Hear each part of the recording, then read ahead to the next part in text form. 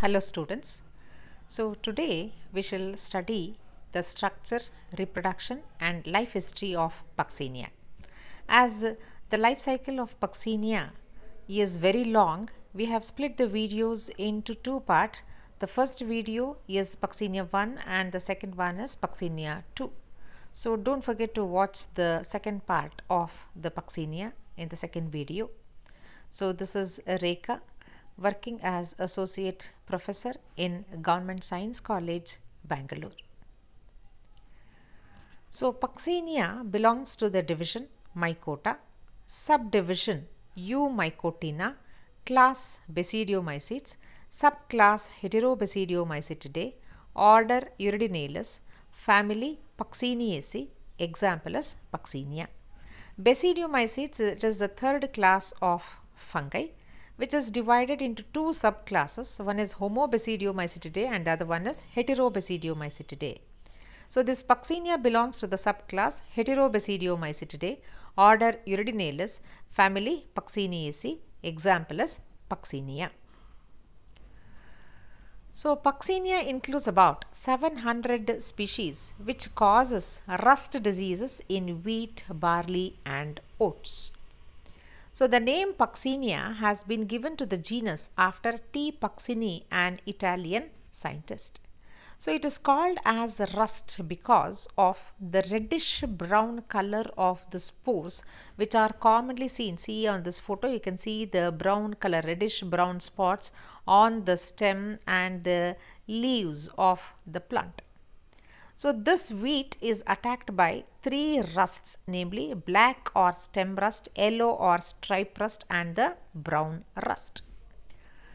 So here the most important of all the rusts is the black stem rust of wheat caused by Puccinia graminis. So it is the most destructive and widely studied of all the rusts, causing serious damage to the wheat crop. So a Puccinia graminis, it is an obligate heteroecious macrocyclic polymorphic fungus. Obligate parasite, it is an obligate parasite. It has to complete its life cycle only in the living host. It is heteroecious because it requires two different hosts to complete the life cycle. One is the wheat plant and the other one is the barberry plant. So the primary host is the wheat plant, wherein the diplophase stage of the fungus is passed on, whereas on the barberry plant the haploid phase is passed on by the fungus. It is macrocyclic because it is a long cycle rust. It forms 5 different spores and hence it is known as polymorphic. Polymorphic means it produces a number of spores. So these spores, they follow one another in a definite sequence within a lifespan of 1 year. So coming to the vegetative structure, the mycelium is well developed and consists of septate and intercellular hyphae. So the mycelium spreads intercellularly to produce small, round or branched hostoria into the host cells. There is a single central pore in each septum for the protoplasmic connection from one cell to another. The hyphae do not ramify. Ramify means it does not spread throughout the interior of the host, but they are restricted to isolated patches on the organ on which it is attacked. It produces two types of mycelia. One is monokaryotic type of mycelium which occurs in the primary host, that is the wheat, and the dikaryotic type is found in the alternate host, namely the barberry plant. The life cycle of Puccinia graminis is divided into 5 different stages based on the nature of spores. They are the uridineal stage, teleal stage. Both these stages, they are seen on the wheat plant. The third one is the basidial stage. The basidial stage is seen on the either on the soil or on the harvested straw. Pycnial stage and the ecial stage, they are seen on the barberry plant. So coming to the uridineal stage, this is also known as the rust stage characterized by the presence of spores known as uridospores.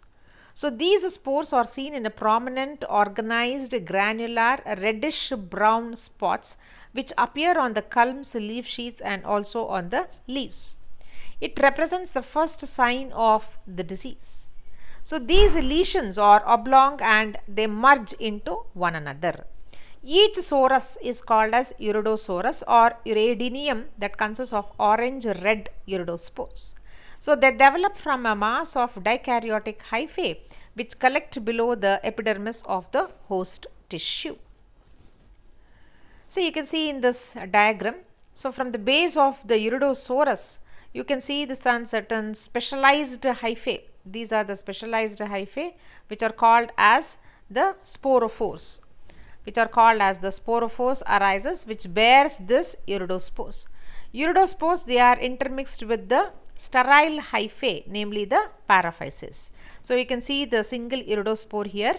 Each uredospore is binucleate, broadly ovoid with a thick wall consisting of two layers. The outer layer is called as the exosporium and the inner layer is called as the endosporium. The exosporium is brownish in color and it is covered with short spines. While endosporium is thin and colorless. So the rusty red color of the uredosori, it gives a characteristic name, rust, to the fungus, and the disease is called as the rust disease. At maturity, they are freely exposed due to the rupturing of the epidermis. So you can see the diagram here, and the first one is the first diagram, that is A. It is a section through the uredosorus on the wheat stem showing the uredospores. You can see the emerging, the uredospores coming out in mass, and here and there you can see the paraphyses intermingled, and this is a single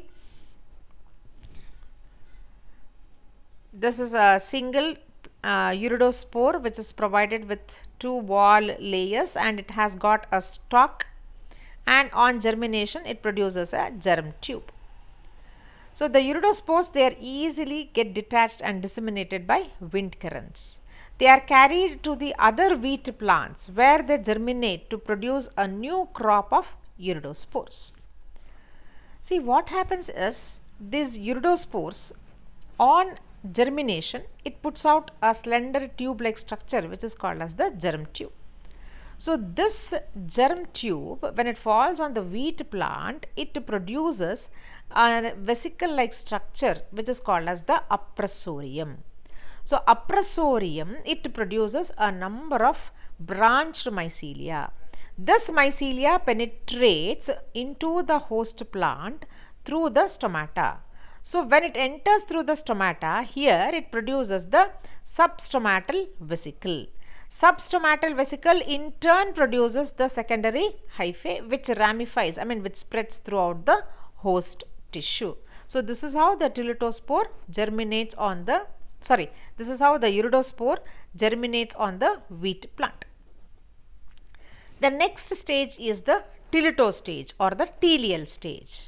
So after the host plant matures, the same mycelia which gave rise to uredospores, now it starts giving rise to another kind of spores called the teleutospores. The first teleutospores are generally developed in a mixed sorus containing both uredo as well as teleuto, but later on the sorus contains only the teleutospores. So these telea, it forms an elongated dark brown to black lesions on the stems and leaves of the host plant, hence the common name black stem rust of wheat. So the teleutospores, they are stalked dark brown to black in color, thick walled and two celled, each cell containing a pair of nuclei. When they are young, each cell has two nuclei, and maturity they fuse, resulting in a single diploid nucleus in each cell. Teleutospores, they are not capable of immediate germination until the next spring. These are the final spores, and the rust is most harmful and it is destructive at this stage. As they fall on the soil, they undergo a long resting period and exposed to the freezing temperature of the winter before they can germinate. So you can see a section through teleutosorus on wheat stem showing the teleutospores in various stages of development. You can also see a single teleutospore which is bicelled and binucleate, and in the third diagram you can see the germinating teleutospore.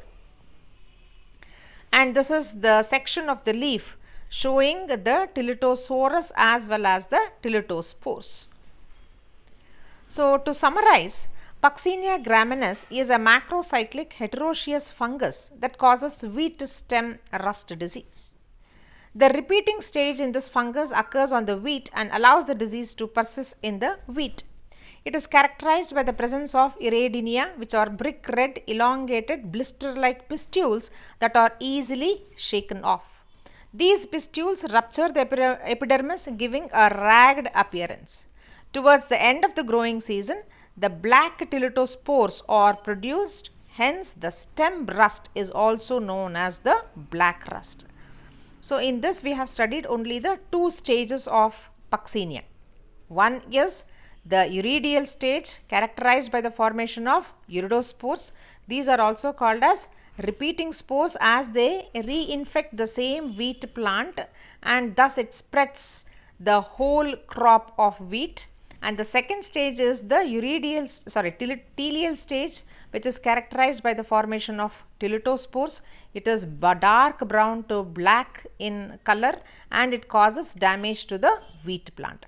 So, in the next video we shall study the other three stages of this Puccinia.